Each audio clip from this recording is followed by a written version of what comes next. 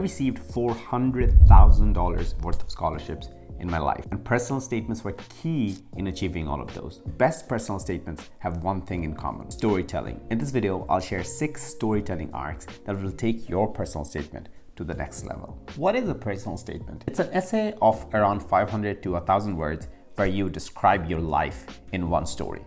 It's an essay that tells the university or any place you're applying to why they should take you, what's your story, and what is the conflict that you solve to become the hero of your own journey. Typically, these are needed for university applications or job applications in some cases, but mostly for getting into educational institutions. The point of a personal statement is to be memorable. It is to tell a story that makes the reader remember who you are and admire you.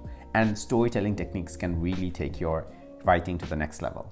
So let's get started with the storytelling. The first storytelling arc I want to talk about is the hero's journey. It's a classic storytelling arc that was popularized by Joseph Campbell in his book, The Hero with 1,000 Faces. The original hero's journey has 8 phases, but I find a 3-phase approach way easier for shorter essays. The 3-act structure is the setting, the confrontation, and the resolution. In the first part, the setting, you set up the scene before the conflict. Maybe you failed a math exam. Maybe a family crisis happened. Or maybe you woke up one morning and turned into a giant cockroach. Kafkaesque, yes, I know. In conflict, you build on top of the setting.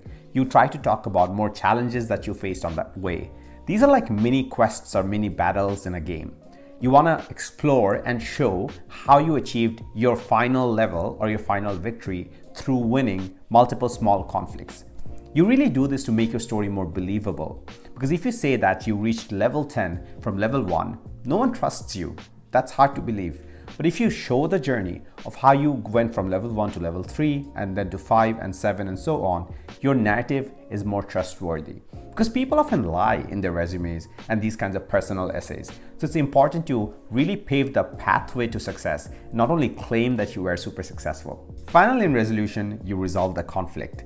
You say how you won after many battles and how each mistake made you a better player at the game. Or maybe you did not win, but you still have the graciousness of accepting the journey as something that was meaningful. Perhaps victory was not the point, growth was the point. Any way you want to resolve your story, that's up to you. But this 3-part structure of starting with a setting and then having multiple conflicts and then resolving with a resolution is a great way of ending the hero's journey. I recommend the hero's journey for everyone. It is the most formulaic way of writing a personal statement. It's usually very easy and you can follow a 3-part structure. It fits very nicely into an essay and you can have a fun time writing it. Also, 92% of my viewers are not subscribed to the channel, so please smash the subscribe button if you find this interesting. Bildungsroman is a classic storytelling technique we used for coming of age stories. In this kind of stories, you want to focus on the moral and the character growth that you had from your early childhood to your adolescence and then your youth. It's a way of saying to the world that I started as a child and now I'm an adult with this awesome skill sets. So you want to focus on the evolution of your thinking and your value systems. Maybe in the past you were rude, but now you're a much kinder person.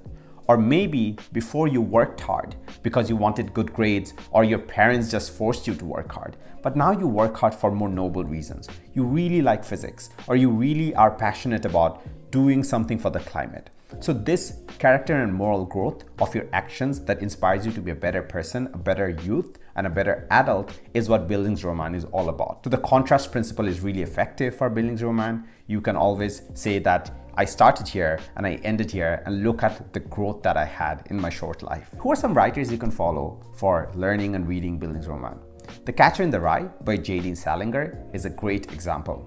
In that book, the protagonist, a young man, makes his sense and identity as he goes through adolescence and finally finds his identity in an adult world. Siddhartha by Hermann Hesse is also another great example. In that book, Siddhartha finds the meaning of his life and what he wants to do and understanding where they belong in the world. Stream of consciousness is a great storytelling technique. In the stream of consciousness, you do not have an outline in mind beforehand. You sit with a piece of paper and a pen, or your keyboard if you're a computer person like me, and just let ideas flow from your head to the paper. You're not thinking, you're just trying to write things. You're trying to be creative and have the words pour out onto the canvas. It's really like an artist's pen following a burst of imagination and making different lines and sketches on a canvas. And finally, somehow a beautiful art emerges out of the canvas. Or it's like a sculptor who's trying to sculpt something beautiful, but they're just molding the piece of clay to an eventual beauty. So stream of consciousness can help you write awesome ideas, creative ideas onto the paper. But it's a very raw form of writing, so you have to do a lot of careful editing. One common thing after stream of consciousness is that the piece becomes very long and wordy, and you use a lot of verbose words, really long sentences. So careful editing is important to maybe trim down a 3,000 word stream of consciousness essay into a 500 or 600 word personal statement. The pros of stream of consciousness is that this is very creative, unorthodox, and you might be able to come up with things that your conscious mind is not capable of. You know, creativity is like a stream. It's probably like a tornado. It's hard to control. And that's why the idea is you let it flow. But the cons are it can be disorienting, it can be disorganized, and you have to do organization after in the editing phase. So you use the creativity from stream of consciousness, and then you become methodical and organized and make it a very strategic personal statement. I think it's very important to be objective in the editing phase, because I see a lot of people write a stream of consciousness essay, and because it was so creative, they become married to the creative process.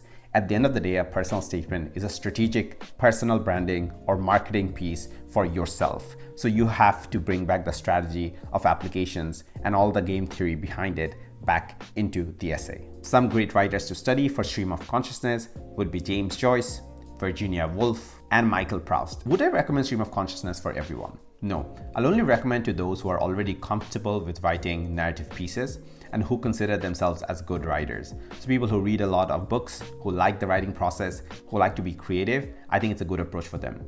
For others, it might be a bit risky. But also if you have a writer's block, this is a good way to get unblocked because you're just trying to get your thoughts out. So you can use it as a technique, but be sure to edit it very extensively afterwards. Let's talk about nonlinear narratives for storytelling and personal statements. In traditional essay writing approaches, people follow an ordered chronology. So things happen in sequence. Like first, you wake up in the morning, then you brush your teeth, then you go and cook breakfast, and then you put up pants and go to office. But what if you change the order of those events? For example, first scene, you win the Breakthrough Junior Challenge. Congrats, you did it. Second scene, a year ago, you could not even edit a video. It shows how you're struggling to do some basic video editing done. The software is confusing, things don't make sense, it's all a massive mess. Third scene, somehow a month before the Junior Challenge deadline, you get Christopher Nolan to give you feedback on your script, and that feedback changes everything. You really find a way to make the video work, and you have this creative idea that no one else has. See, in this structure, you're not focusing on the events, because the order of the events is not what the essay is about. It's about your persistence, your grit, your unorthodox thinking. And all these things can be highlighted through contrast better when the events are not in sequence. So nonlinear storytelling is great to invoke a reader's curiosity, create a sense of mystery, and to create a slight sense of confusion that's momentary in nature, because very soon you're going to reconcile that and give resolution to the mystery you created artificially yourself. So nonlinear storytelling is very cinematic in nature. It's like a movie. So if you like to think in terms of a movie setting, like how scenes can be juxtaposed and how you can creatively organize things, it might be a great way to structure your essay for you.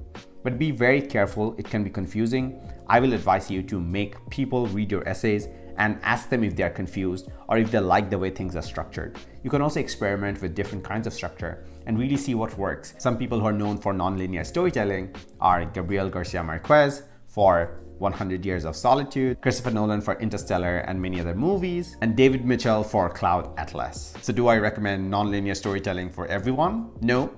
But it's a great tool for those who like movies and who like to think in terms of scenes and who like to create a mystery and then reconcile that mystery near the conclusion. To take your personal statements to the next level, you can experiment with the form or the genre of your personal statement. This is very risky, so take it with a grain of salt, but it's really up to you. So for example, I know people who have tried haiku, poems, who have tried diary entries or journal entries, or the style of it for personal statements. The idea is to catch the attention of the reader because they read so many essays and every essay is very similar, or they use the hero's journey as the basic template. If you have a different kind of genre that communicates a few things. One, you're comfortable with risks. To stand out, you are gonna accept risks. 2, it's a great idea if the form you choose is consistent with your strengths. That means if you are one of the best young poets of your country, writing a poem in your personal statement is a great way. Trying different forms or genres of writing is also a great way to stand out in your supplements, especially if you're writing college supplements for US undergrad admissions. That's a great way to stand out.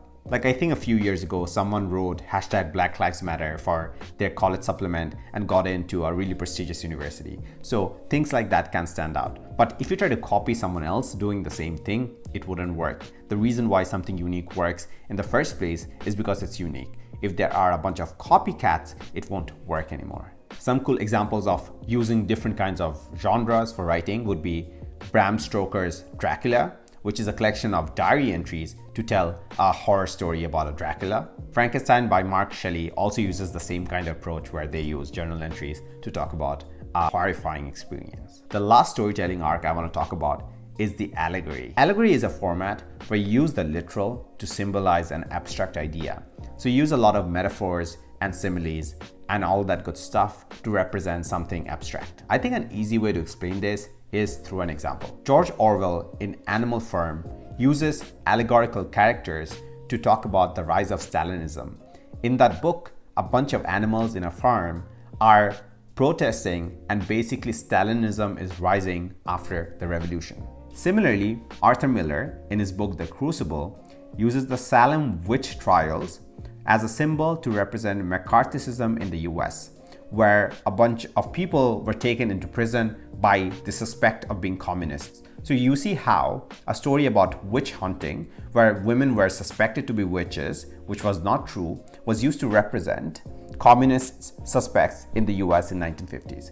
So an allegory is a way to represent an abstract thing from a metaphorical thing. I think it's a great way of writing abstract essays and college supplements, because oftentimes colleges will ask you to write things like, what's the biggest injustice in the world? Or what's the biggest threat to climate? And I think if you can come up with an allegorical story to talk about something deep, then that's a great way to stand out. Alright, that's an end of this video. That was 6 storytelling arcs that can take your personal statement to the next level. The motivation of this video is you will research more about these and experiment with a few and really take your personal statements to the ultimate level. If you found this useful, thank you, and subscribe to the channel so that I can help you with more stuff like this.